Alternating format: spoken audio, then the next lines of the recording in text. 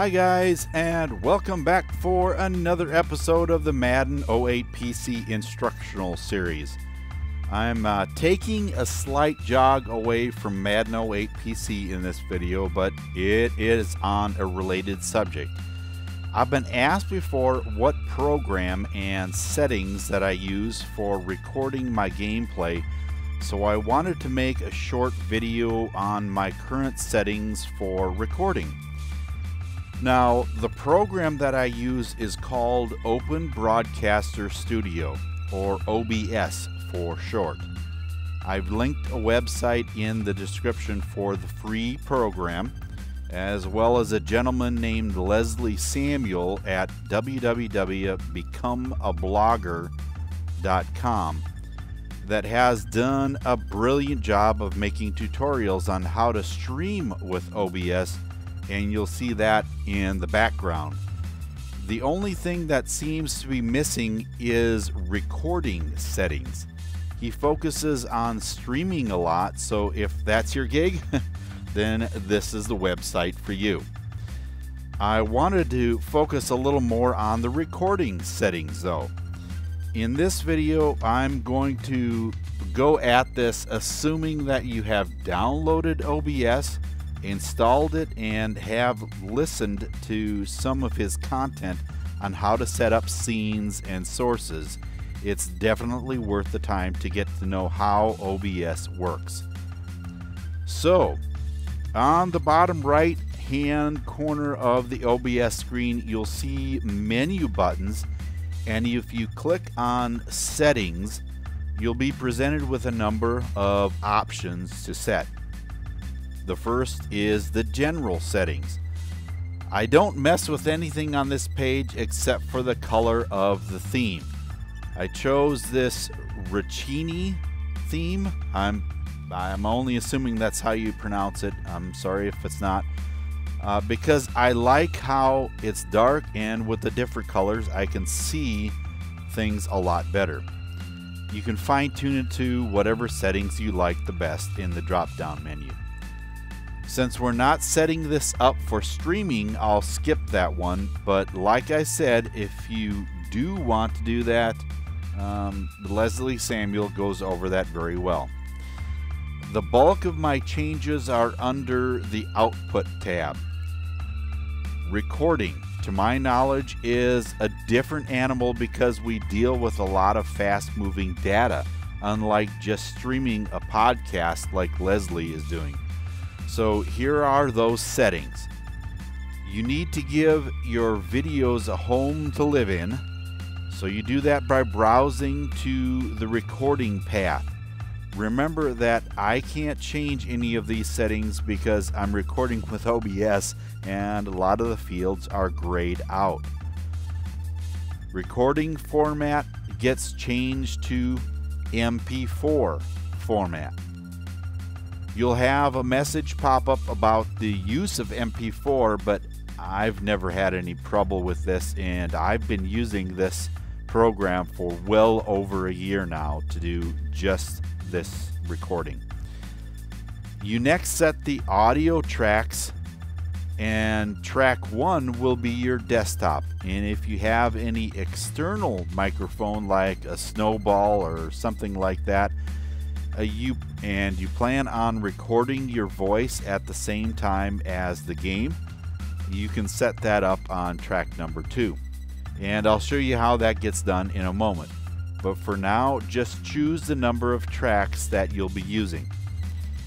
Under the encoder setting, I have an NVIDIA graphics card, and NVENC H264 is the best setting for me. Now, if you have a different GPU, then you may have to use a different setting here. Just choose from what's available.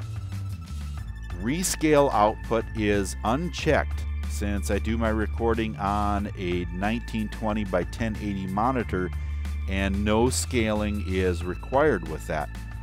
Keep in mind that if you have a smaller resolution screen that isn't capable of 1080p, then this may be different for you. Moving on to the rating setting, control settings, I've tried a lot of settings, and I got this setting a long time ago from a video put out by Jack Frags, and it has seemed to hold up nicely. Jack Frags, you can look up on YouTube, and his videos are there. Now, he suggested CQP 18. That would provide the best quality and best performance that he could find, and I've not been able to find a better setting than that.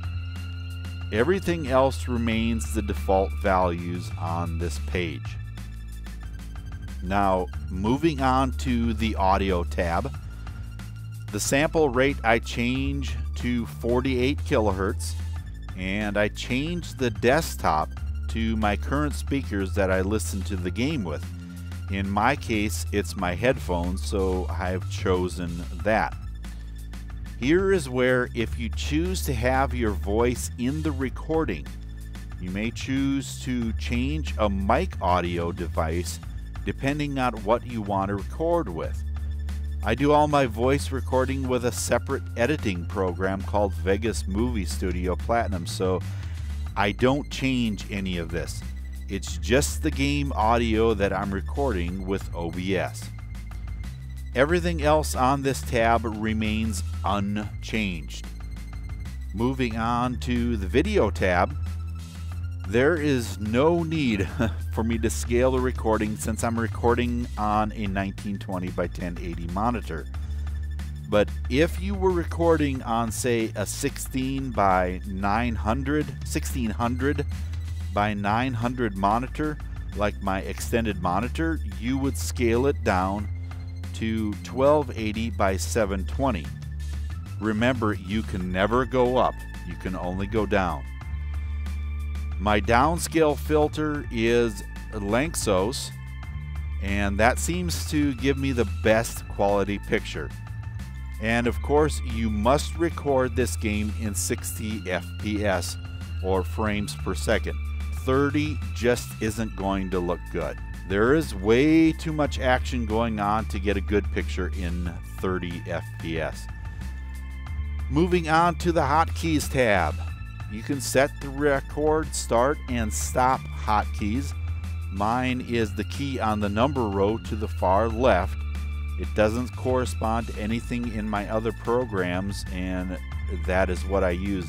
And I suggest if you're going to use a hotkey, it doesn't correspond to anything that you use on a fairly frequent basis anyway.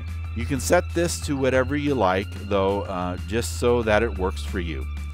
And finally, we come to the Advanced tab, and I change absolutely nothing on this page. I really don't understand most of this stuff in Advanced, and therefore don't recommend any changes unless you know what a setting is for. And there you have it, my settings for recording Madden 08 with OBS.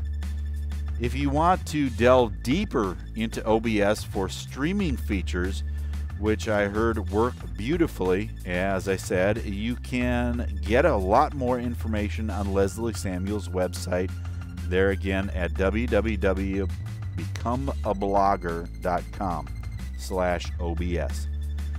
And that should help you. Now, thanks for watching, folks. I appreciate you watching all these videos, and remember that if you enjoyed this video, leave a like, and if you want to be notified when the next one will be out, you can find out by subscribing to my channel. If you have any questions, feedback, or if you have suggestions on what you liked in future videos, please leave those comments down below and I'll answer them. Thanks again for watching, and until I see you in the next instructional video, so long for now, and have a good day, everyone.